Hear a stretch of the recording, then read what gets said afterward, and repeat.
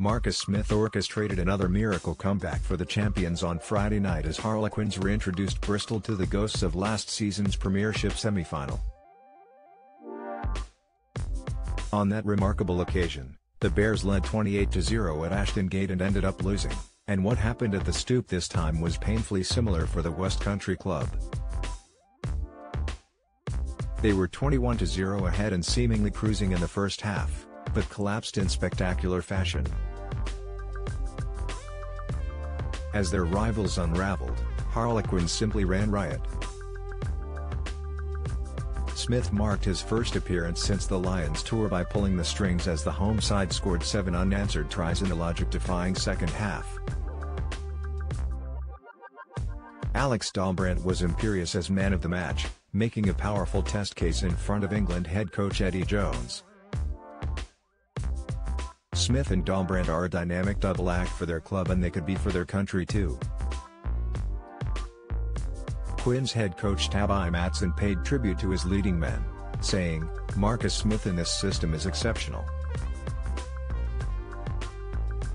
Anytime he gets into his groove, he not only creates opportunities but is a real handful for the opposition." The try he scored on the chip-through shows a world-class skill set.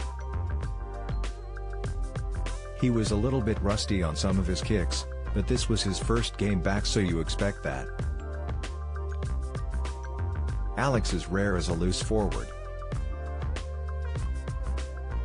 Hess very skilled. His anticipation of where the line breaks are going to be means that he can put the hammer down 10 seconds earlier in his support lines and assists. Hess so skillful. I thought he played exceptionally well. Defensively he was bloody good today, and he got a couple of key turnovers. By the end, the miracle had turned into a massacre.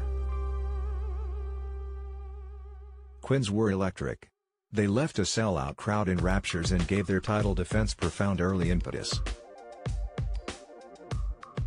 But Bristol were abject in slumping to their third defeat in 4 matches. Their scrum and defense evaporated, as did their spirit. They were under siege at the breakdown. They were routed in all areas.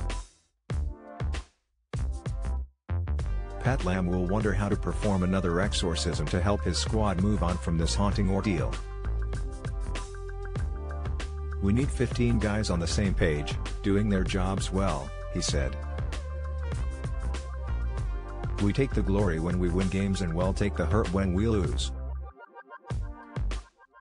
The first half belonged to the visitors, who went into the break 24-7 up following tries by Joe Joyce, Henry Purdy, and Charles Piutau, along with 9 points from the boot of Callum Sheedy.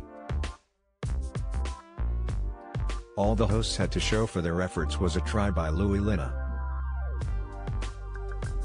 The turnaround in the second half was staggering to behold. In the 47th minute, Smith's offload allowed Lina to burst clear. He sent the ball wide left to Andre Esterhuizen, took the return pass and scored again, under the posts. The fuse had been lit and the fireworks continued. Tyrone Green's arcing run and Dahlbrandt's backhand offload freed Esterhuizen to score. Then Quins went ahead as Danny Care's pass sent Luke Northmore over. It was mayhem.